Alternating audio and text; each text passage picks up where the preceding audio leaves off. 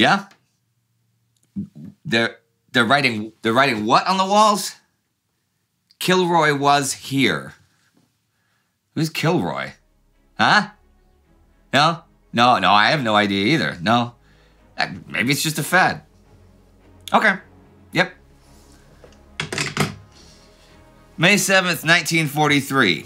It's the last major city the Axis powers hold in Africa, the capital of Tunisia, and the last remnant of Mussolini's African empire. But it can hold out no longer. This week, the Allies take Tunis.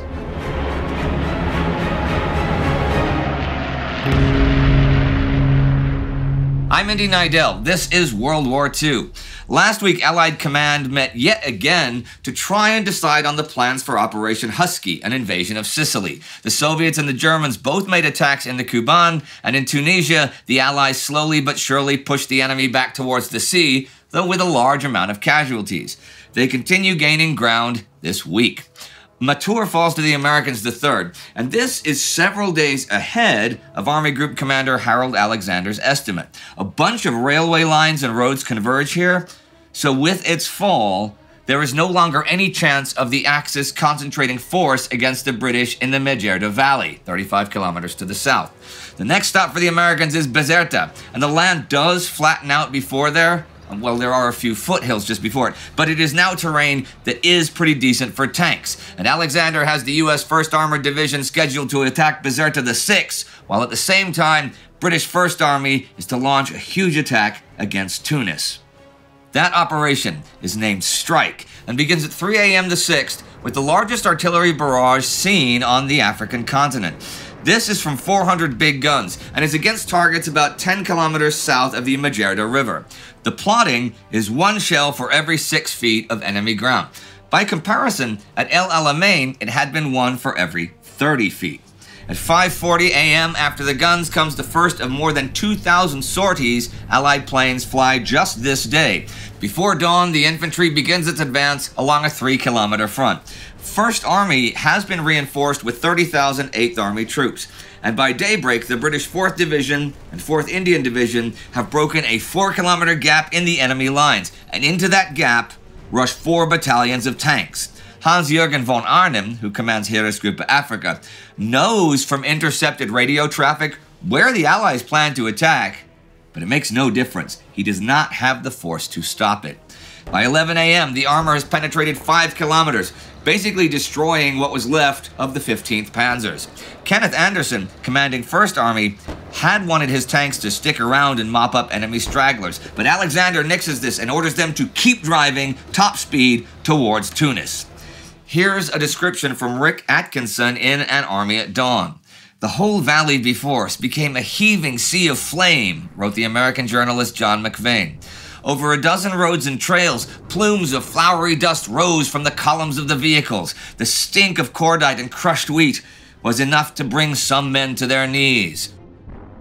By this time, Allied radio is intercepting Axis radio traffic, ordering medical personnel to pick up rifles and enter the battle lines. Soon after this, the walking wounded are ordered to join them. Von Arnim's quartermaster tells Italy to not send any more ammunition since they have no fuel to distribute it anyhow. The Allied radios keep blasting out the word butter, butter, butter, which is the code word for the vanguard to press on. By nightfall, 2 armored divisions have reached Massicalt, 14 kilometers ahead of the infantry. From the hilltops, they can see Tunis.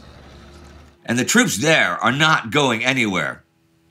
18 Royal Navy destroyers patrolled the Sicilian Straits to prevent any last-minute Axis decampment. The ship's superstructures had been painted an unmistakable royal red after 3 accidental bombings by overzealous Allied planes. All waters within 5 miles of the Tunisian coast were declared a free-fire zone, and Eisenhower's naval chief soon reduced his order of the day to 7 words: sink, burn, and destroy, let nothing pass. The Americans are, of course, attacking towards Bizerta the 6th, as I said.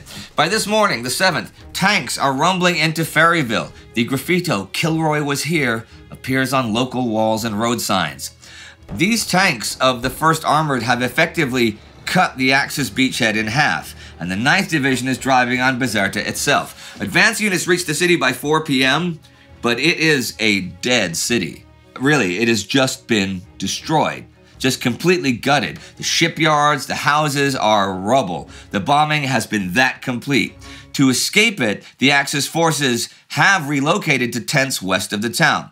Sure, they have a rear guard and snipers on the roofs and things like that, but by this morning, the last German resistors have either left or are dead. The Corps Franc d'Afrique have the honor of formally capturing Bizerta. Tunis also falls today at 3:30 p.m., despite a delaying action there. Now, the port of Tunis has been wrecked, but the rest of the city, unlike Bizerta, is in pretty good shape, and a lot of the city's residents have remained during the entire occupation. They parade through the streets this day, cheering their liberators, while the Axis forces spike their big guns, burn their remaining fuel dumps, and crush their small arms under panzers. The capital has fallen, but there are German and Italian troops still in the field. It remains to be seen whether or not Van Arnhem can turn the Cap Bon Peninsula into a fortress that would require a proper siege to overcome. Italy's situation itself is interesting. I mean, they're not exactly an equal partner with Germany or anything. John Keegan has a lot to say about it. It was not only that Italy's economy could support only 1/10 of the military expenditure met by Germany, it was that Italy's military strength had declined absolutely during the interwar period, so it was less a match for Britain and France in 1940 than it had been for Austria in 1915. Italian divisions were weaker in infantry and artillery than 25 years earlier. Italian manpower had continued to decline through the surge of emigration to the United States. Italian equipment, though elegant and brilliantly engineered, was produced by artisan methods, which could not match the output of British and eventually American factories working to volume demands. Italian tanks and aircraft were a whole generation outdated by their British equivalents. There's something else that also affects Italy's commitment to Germany's war, and that's the enemies that Germany has chosen for Italy. The Italian peasantry really like and even admire the United States, and the Italian upper classes are Anglophiles. Combine that with the fact that the over 350,000 men Italy has lost just as POWs in the various North African campaigns is more men than they had stationed in their whole African empire before the war. Combine that with the disaster that hit the 220,000 men of the Italian 8th Army during Stalingrad and Little Saturn a few months ago. And the fact that the Italian armed forces are but a shadow of what they were last year, and you get that Italian high command, made up very much of generals from Savoy, Piedmont, who are big supporters of the crown, has by now seriously begun questioning the wisdom of continued support from Mussolini and the Axis war effort. The men running Germany's war effort are meeting this week on the 3rd in Munich. This is to talk about Operation Citadel, the Axis' upcoming offensive plans against the Soviets in the Kursk salient. After 3 days of consideration, Hitler decides to postpone the operation until June 12th, so that more reinforcements can be sent to the armies involved. I've talked before about the basic idea that Erich von Manstein and Hermann Hoth would smash through the enemy north of Belgorod, advance some 115 kilometers, and link up with Walter Model in a pincer attack.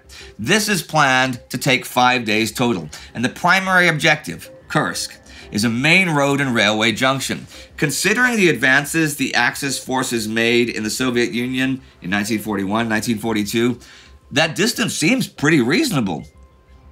But the planning isn't really the same. I mean, it's been obvious to all for weeks that the Soviets are reinforcing the Kursk salient. But Adolf Hitler has promised Manstein substantial extra forces, including both Tiger tanks and the new Panther tanks that he is super fond of. And he figures, oh, it'll be a cakewalk. Yet others were not so sure, as intelligence collection in April revealed the extent of Soviet defensive preparations. Germany's proven Bewegungskrieg, mobile warfare doctrine, had succeeded by massing combat power into a Schwerpunkt against the enemy's weakest points, enabling a breakthrough. Yet at Kursk, the OKH ignored this proven method and committed the Schwerpunkt against what was likely to be the strongest points in the enemy's defense, a clear violation of doctrine.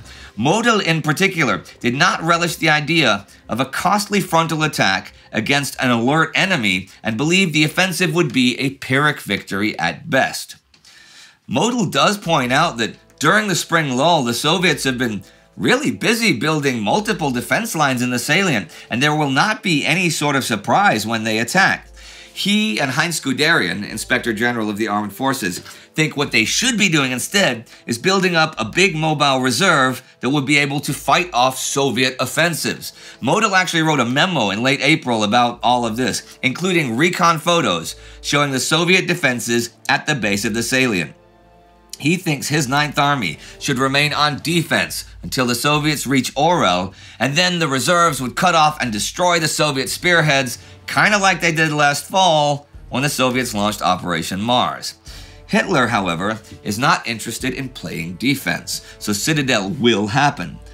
But he was actually influenced enough by Neidell to postpone it until reinforcements could be brought in, so there is that. For their part, the Soviets are attacking this week. Down in the Kuban, they are attacking yet again towards Krymskaya. However, Georgy Zhukov has ordered the attacks to come from a more southerly axis, so it's the 10th Rifle Guards Corps that does the main attacks. On the morning of the 1st, Soviet artillery hits the Romanians south of the city, then the Guards move in. The defenses hold that day, but on the 3rd, with other formations of 56th Army also attacking and with heavy air support, they begin to make real headway. By the 4th, the 97th Jager Division finds itself in a salient between the Soviet 37th Army to the north and the 56th to the south, and the railway link to Novorossiysk has been cut. So to avoid being outflanked, that night, the Axis evacuate Krymskaya and pull back to the D. Stellung defense line. But the Soviets continue the offensive the rest of the week, even after liberating Krymskaya, though the exhausted men of the 56th Army do not make any headway the rest of the week against D. Stellung. Meanwhile, the Soviet 9th Army is sending brigade-sized forces into the coastal marshes of the Sea of Azov to try to capture the smaller German outposts. The Germans reinforced with mountain troops the 5th, however.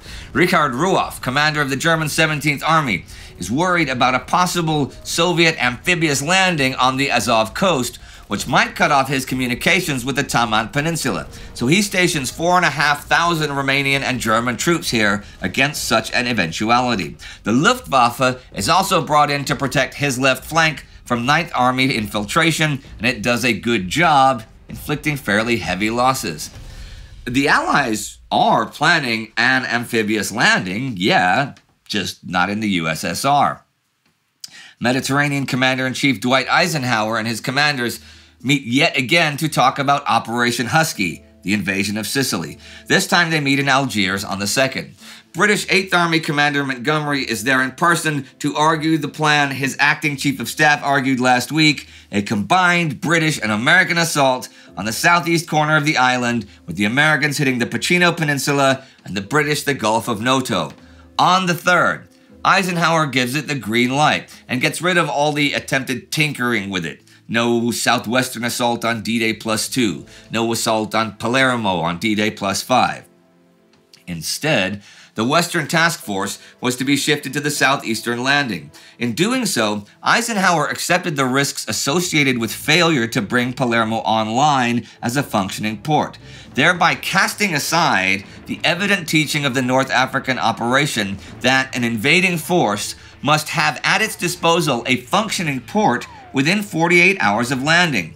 Eisenhower relied on 3 elements in assuming this risk, namely 1, the more favorable summer weather, 2, the certainty of sea and air superiority, and 3, the availability of the DUKW, a technical innovation which had been lacking in the torch landings. The plan is now submitted to the combined Chiefs of Staff. We'll see what they think soon enough. The DUKW, usually just called Duck or Duck Boat, is an amphibious vehicle. They took the 6x6 Jimmy trucks, the General Motors CCKW, and basically added a watertight hull and a propeller. They can go 80 kilometers per hour on roads and around 10 on water. According to General Motors nomenclature, the letters D are the production year, U for utility, K for being all-wheel drive, and W for having tandem rear axles. They have yet to be used by an invasion force. Perhaps they'll soon choose an attack date. There is one new attack launched this week, though, a Japanese one. On the 5th, the Battle of Eshi begins. See, the Japanese have controlled Wuhan since 1938. And Yichang, which is further up the Yangtze River, since 1940. They have not, however, been able to use the river between the two cities because of Chinese activity, mainly by the 128th Division. This is particularly irksome since the Japanese have a decent-sized fleet at Wuhan and 53 captured Chinese barges at Yichang. So on the 5th, the Japanese 3rd Division attacks. The next morning, 2 Chinese divisions, the 77th and 15th, counterattack in the border area between Hubei and Hunan provinces. This is not very successful and produces a lot of casualties. Today, as the week ends, the Japanese capture Anxiang County, Hunan province. And as their week ends, so does mine. With action in central China and the southern USSR, both Bizerta and Tunis falling to the Allies, and important plans for summer attacks being made by both sides. Interesting that Model wants to play defense, but we know Hitler won't do that. Not in the USSR, and not anywhere at all if he can help it. He wants the strategic initiative, another great summer victory that will at least help the flagging morale of his allies. But they will be attacking the strongest Soviet points. But that's okay, because if they succeed, it will indeed be a great victory, beating the Soviets by breaking through their strongest defenses. If they succeed. The war in China has been a quiet stalemate for many months now, until this week. But what's going on behind the scenes in the intelligence war? Check out this Spies and Ties episode about Chinese spy masters to find out. And if you, like us, wish to see more preservation of our history, free from outside influence and bias, then join the Time Ghost Army and make it with us. These are our newest officers, and Maryse Oulé is our Army Member of the Week. You can join the Time Ghost Army at timeghost.tv or patreon.com, so that can be you one day. See you next time.